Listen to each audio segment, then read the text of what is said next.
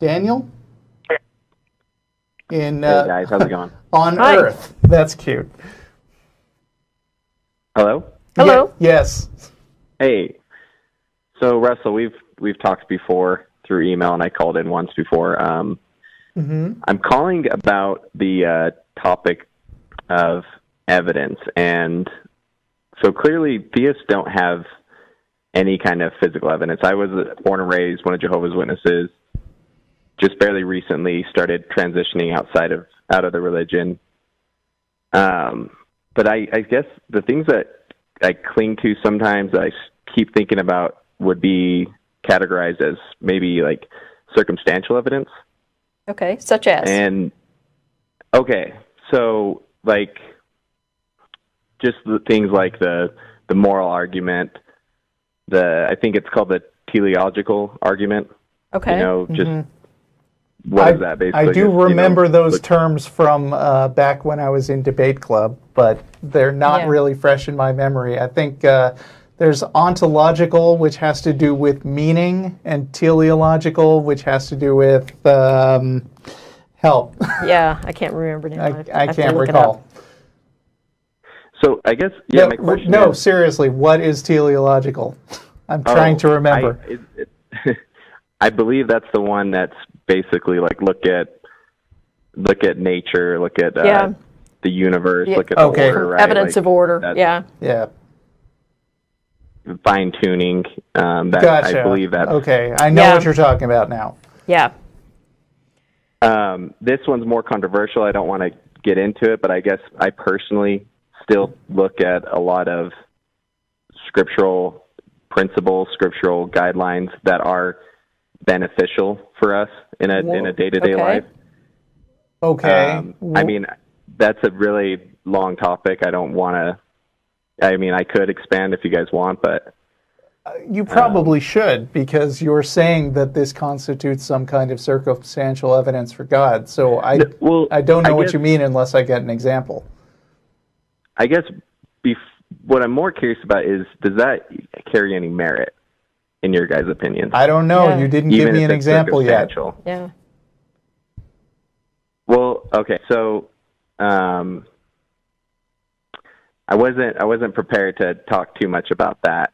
I guess what I'm saying is just on its own. Even let's just say, for argument's sake, it is. I give you a really good example of certain principles that it's almost like the argument from the user manual of the Bible, where it's like God gave us a user manual, which is the Bible, and it is the best way to live life. Yeah. I'm not even saying that absolutely, because I don't believe that absolutely. But would that even carry any weight in your opinions? Because it is strictly circumstantial. Having read the Bible more than once, okay, I'm struggling to come up with something in the Bible that I would consider to be like a user manual level advice. Yeah, that didn't also exist in other cultures separate from the culture that wrote the Bible. I see, and I guess, like I said, I wasn't exactly ready to go on about this. Well, it's not like we think that the Bible says nothing valid, but that just means the Bible isn't 100% false or full of bad advice. If it's 90% full of bad advice, that's still a generally bad track record. Even if it had 90% good advice, and it still had specific instructions for how to enslave other human beings, I wouldn't consider it a user manual for how to live. I've read a lot of books that have good advice, and I don't think any of them come from God. Right. Yeah, and that's honestly kind of what I've been telling people that are questioning how I could leave my religion. And I tell them that I still believe in pretty much all the good stuff. I just don't believe in the supernatural part of it. Mm-hmm. Right. There's a term that John Loftus coined, I think, which is called the outsider test for faith. Yep. Which is when somebody makes an argument to you about God, like, for instance, oh, my holy book is full of good advice,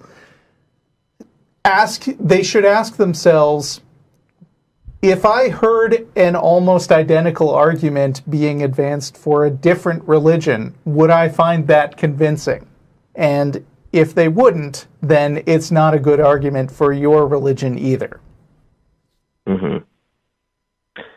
Yeah, so I guess the overall question I'm just curious about is, do those, even if those circumstantial arguments are good arguments, do they ultimately carry any weight? Because I feel like it's like when people say they question evolution, you guys say, okay, let's say evolution is false.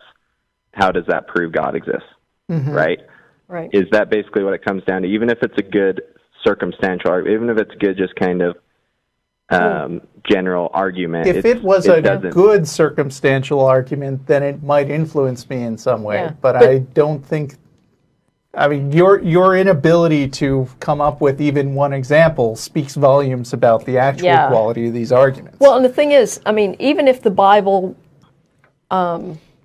contained nothing but good advice, so there was no genocide, there was no slavery, you know, none of the bad stuff, and it was just, you know, a book of totally good advice, how would that be circumstantial evidence of a God? Given that there's nothing in the Bible that you couldn't find in some other culture that didn't produce the Bible. I guess I'm not even saying it's I don't know. I mean, like I said, I didn't have this on my mind when I called in, and I can give like one example. I think it's in like 2 Corinthians 7:1, where it's more about principles, right? It doesn't specifically say don't smoke cigarettes, but the scripture does say basically to not, I can't think of the exact reading of it, but basically to not corrupt your body, right? And so if you were to take that, like you could, you know, there's certain steps, like applying that you don't have to have the Bible say don't do cocaine or don't smoke cigarettes, even though cigarettes weren't around when the Bible was written. Yeah, none of those were around. I would imagine, I can speculate on what they were talking about. Maybe they noticed that if you overeat, you get a stomachache, or sure. Just generally, and honestly, don't overdo stuff because we notice it has bad consequences. But even to the extent that that's good advice, I can't see how that's not something that just a normal, observant human being could come up with. And it has nothing to do with whether a God exists or not. But the other thing is that that particular verse, 2 Corinthians 7:1, the verse is, therefore, since we have these promises, dear friends, let us purify ourselves from everything that contaminates body and spirit, perfecting holiness out of reverence for God. So that's not even actually taking care of yourself. It's basically sort of an admonishment to, you know, purify yourself so that you're basically a better servant for God. Stop thinking about stuff that isn't Christianity is basically what that comes down to. Yeah. So, I mean, that's... You don't think when it says to not contaminate our body and spirit, it's saying, like, you know, to stay away from things that could do bodily harm? Or well, no, even if you substituted... It's too vague to nail that down. Yeah, I mean... It just sounds like you're superimposing a meaning on it that you want it to say. I guess, yeah, I'm not saying... I told you guys, I'm basically of the opinion that anything that's good in there is good because humans are capable of being wise on their own, right? I'm not saying everything has to come from... I'm more saying, is there anything, would circumstantial evidence ever even do anything for you, or does it not matter because there's no physical evidence of God?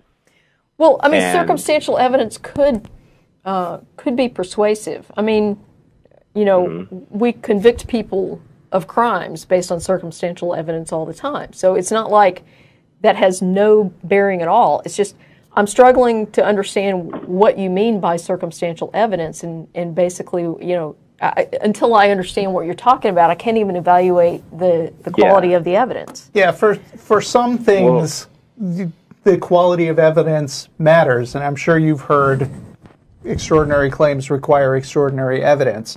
It's very much like if you're going to a car dealer and he says, this car has really good gas mileage, then there are a small number of things he could do to demonstrate that the car, probably has good gas mileage. They're not 100% reliable, but you don't need a huge amount of information to buy his talking point that the car has good gas mileage. But if he says, and by the way, this is a futuristic Back to the Future car that can fly, and you're asking me, is there any amount of circumstantial evidence that can demonstrate that? My answer is, well, I'd be really surprised by a flying car, so I'd really like to just see it fly. Like, my standards are way, way higher for that claim than the good gas mileage claim. And I think God is one of the hugest, most out there claims that I've ever heard of, personally. Right. And again, I'm not trying to make this as an argument for why you guys should believe in God. Right. But I think it works on the opposite view, too, where atheists will use circumstantial evidence. Like, for example, I heard David Smalley the other day on his podcast, and he was talking to a Christian couple, and he was bringing up how God would kill every man, woman, and child. And he was using that as an example that there's no way a loving God could ever do that. And I don't know what your opinions are on that, but I assume you might have a similar thinking. I think that arguments about what a God would or should do are one of the weakest atheist arguments, personally. Well, but the thing about it is, if he's talking about the Christian God or the Abrahamic God, according to the Bible, that God did command that sort of genocide. And so if people are presenting an argument that this is a loving God, commanding a genocide pretty neatly refutes that. What if there was a greater good for all of humanity, though? Then I think the onus is on the person trying to make that argument and not on us. Anyway, I think we're going to move on to the next caller. All right, thanks. Thank you for calling. Bye. Bye.